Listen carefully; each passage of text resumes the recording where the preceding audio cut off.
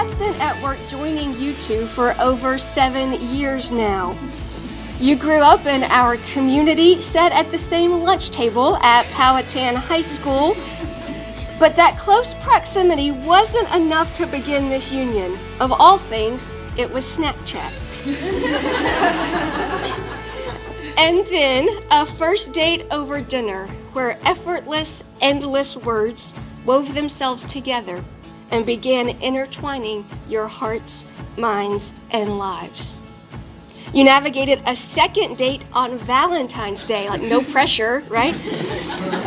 With grace, and you sealed the deal with the gift of a teddy bear, the first of many, with new bears every year, as a reminder that the love story that began years ago has not ended, but still continues every year.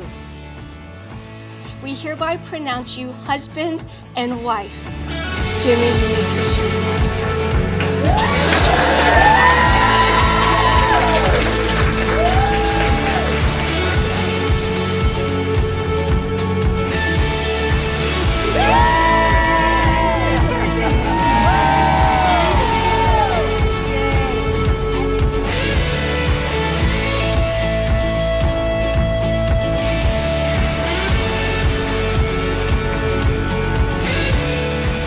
Jimmy, I am so happy that you and Emily found each other.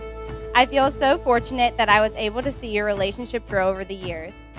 You both are so happy together and complement each other so well.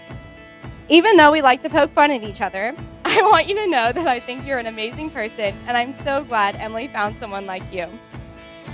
I wish both of you the best. Know that your mom and I will do anything for you guys to help you along. Jimmy, what can I say? Jimmy is a very special guy, a very accomplished young man. Jimmy is smart, funny. What's it say, Jimmy?